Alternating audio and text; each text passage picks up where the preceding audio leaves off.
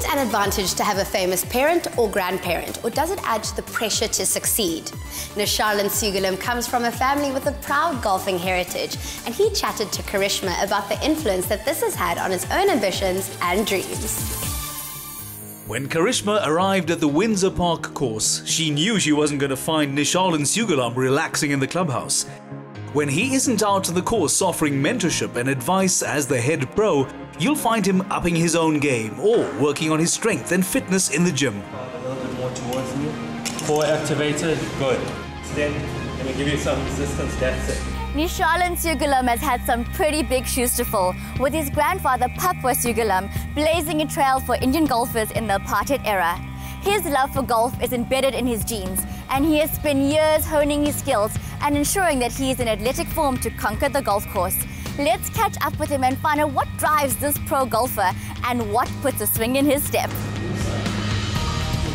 Hi Nisharlan, Carishma. Hi, nice to meet you, Carishma. Welcome to Mela, lovely to meet you. I had no idea you had to be so fit to play golf. Thanks, Imagine. Thanks so much. I've experienced an injury going into a golf tournament, and it's quite nasty.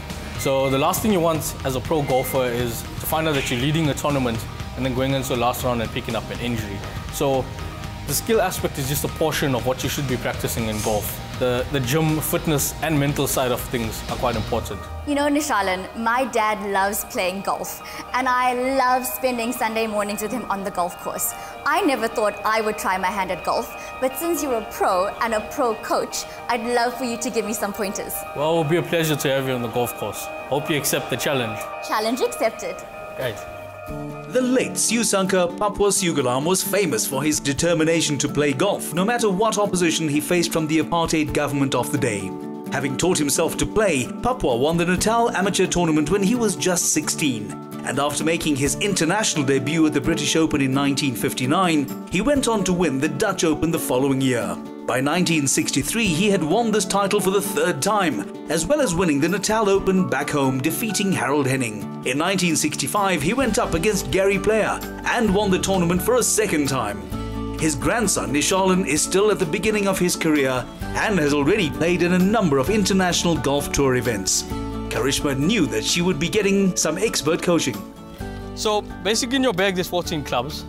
Each club is designed to give you a different distance. Okay. So what we're hitting with here is called a pitching wedge. It gives you a nice flight to a shot and it's going to get you to the target we're going to be hitting for. Cool, let's do it.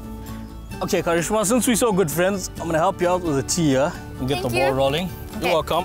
Okay, we're going to take a practice shot just so you get the feel of things. To your shoulder. And back through.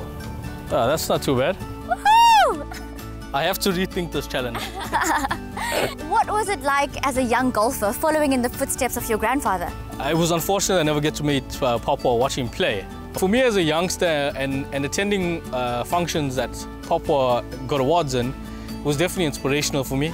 It's high standards that he set. One of the best teaching pros in the world, David Ledbetter, did mention that when he was first turning pro, his dad told him that he should come to South Africa and if ever he wanted to learn something, Papua was the guy that he should watch. And you know, for me, listening to that brought goosebumps because I thought to myself, if I got to watch my granddad play, I'm sure I would have learned many things from him. Do you think the playing field has changed when it comes to different races being embraced by the golfing community? I think Papua focused at that time on nothing else but winning tournaments. And mentally, he got through all of that. So at this moment in time in South Africa, and I've been fortunate to be placed at a golf course where I'm teaching, and there's different races that come for lessons. On tour itself, everyone helps. There's no color. Everyone helps with tips and stuff like that. So I think there's no color involved in golf right now in South Africa, and it's going in the right direction. Nisharlan, I've accepted your challenge and I've exceeded even my own expectations. And now I think I'm ready to play a hole of golf. Should I say challenge accepted? Yes.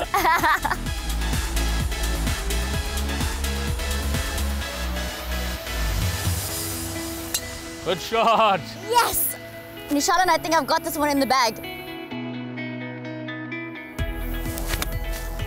Oh, hole in one.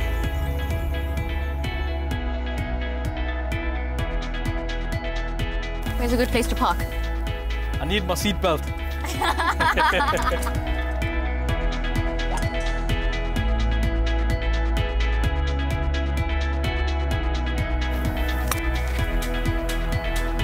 Nice shot.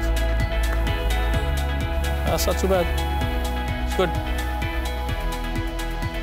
Well done. I'll have the pleasure of taking the ball out. Yes, thank you so much. Well done. You have won numerous awards and played on international courses. Take me through some of the highlights of your career. Carishma, you know, for me, every time I step onto the golf course, I just want to enjoy myself. But a turning point in my career came at Pinnacle Point when I was playing there in the pro shootout. And whoever's played Pinnacle would know the 9th hole at Pinnacle is pretty tough.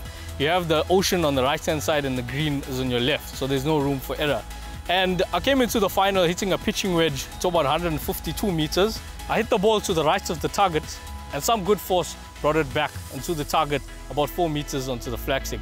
I went on to actually win that event and certainly helped my mental side of the game. I've had an absolute blast, but on a day like today, I think I am best suited for the 19th hole. So should we go grab a drink? You got the right term. Let's make our way there. Papua died in 1978, never receiving the honor he deserved during his lifetime. Only after his death was he awarded the Order of Ikamanga and inducted into the South African Golf Hall of Fame. His life and career have also been covered in a documentary film and in a recent biography, while a dramatized version is planned for the big screen. Cheers, Nisharlan. Thank you so much for that. Well done again on the challenge. Now, where do you see yourself as a golfer in the next 5 years? I want to carry on with my granddad's legacy. He did come runner-up in the SA Open, so for me, my challenge is to go on and win that and one day live up to that name. And there you have it. Nisharlan Sewgolum not only has golfing down to a T, but he's an all-rounder with a grounded history and a bright future. Cheers to that, Nisharlan. Cheers.